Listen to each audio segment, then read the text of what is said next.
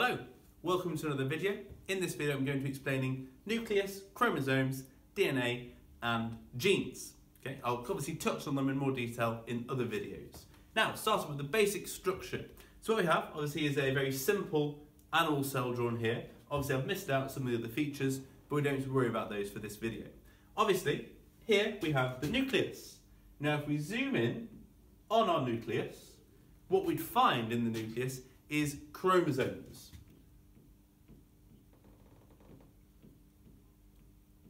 So these are our chromosomes, and they're normally paired up. In humans, we have 23 pairs. So that means we have 46 in total. So we get one set of 23 from our mother, one set of 23 from our father, giving us a total of 23 pairs, or 46 chromosomes in total. Obviously, I've simplified it here. This could be another organism with a different number of chromosomes to humans. Okay? Now these chromosomes, if we zoom in on a chromosome, it is made of a molecule called DNA. So if I zoom in on one chromosome, I could draw my DNA molecule like so.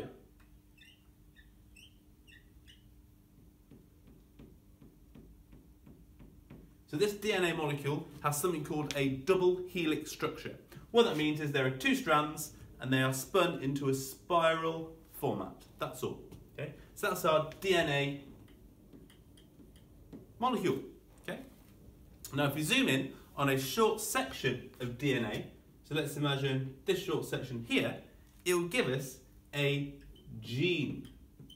Okay? And genes are what code for our features. For example, I'll have a gene that gives me my eye colour being blue. Okay? Now obviously we inherit two genes from every feature because we have two sets of the chromosomes, one from our mother, one from our father. So I will have two genes for eye colour, one from my mum, one from my dad.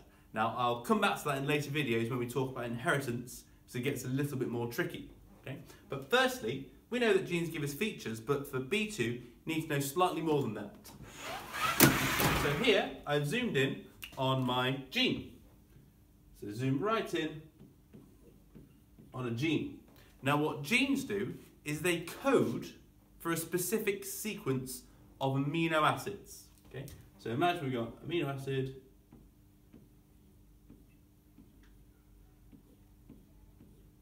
so each of these shapes represents an amino acid, and this gene codes for a specific sequence. So it's essentially a script, and the cell reads through it and puts together a specific sequence of amino acids, which makes a protein. And it is this protein that gives us our features. Okay? So one slightly further step that you need to know from B1 to B2 is that genes code for amino acids, which in turn code for proteins, and that's what will then give us our features. Okay? Thank you very much for watching. I hope that helped. Please like, share and subscribe. Follow me on Twitter at Rushcliffe Bio. Thank you very much.